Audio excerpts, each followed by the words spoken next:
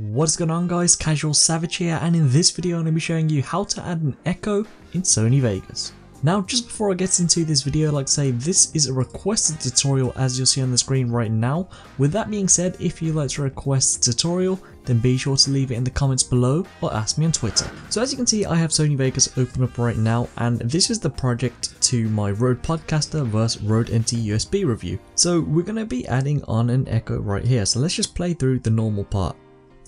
The Rode Podcaster was released on the 9th of February 2007. It's priced at £147, reduced from £159. Okay, so there's a bit of it. And from after I've said this part, on the 9th of February 2007, so after I've said the release date, that's when I want to add an echo. And you'll also be able to hear the echo as well. So I'm going to press S on my keyboard, and then it's priced at £147, reduced from £159. After I said the price, I want to split the clip again, because where I mentioned the price, that's where I want to add the echo.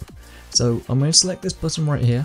So from here, make sure you are selected on all, and then select reverb. So just double click it, select OK, and this is what you should get. Now as you'll see, it says reverberation, and it's set to rich hall. And these are loads of different presets you have for this echo effect. So let's just play through it, what rich hall sounds like. The Rode Podcaster was released on the 9th of February 2007. It's priced at £147, reduced from £159. And as you can tell, there was a big difference there. And of course you can change the settings yourself, completely up to you which one you pick. And as you'll see, there are a ton of different things. So let's go for a deep hall this time. Let's X out a bit and play it through. 2007. It's priced at £147, reduced from £159. So there is a bit of a difference there. Now, I'm just going to take this effect off. And let's say you want the effect to be on one entire audio track. How do we do that? Well, on that track you select this button right here, which is track effects. Come up here and you'll see it says plugin chain. Select this. From here you want to select reverb. Okay, and again it's the same thing. Reverb, you can pick any which one you like. So for example, this time let's go for the long haul, just X out of it, and now this entire track, anything that is on this track will be reverbed. So let's test it out.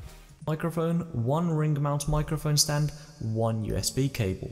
Some other features as you can see, and just to prove it's only going to be on this track that is reverbed, let's go onto this track and let's see what this sounds like.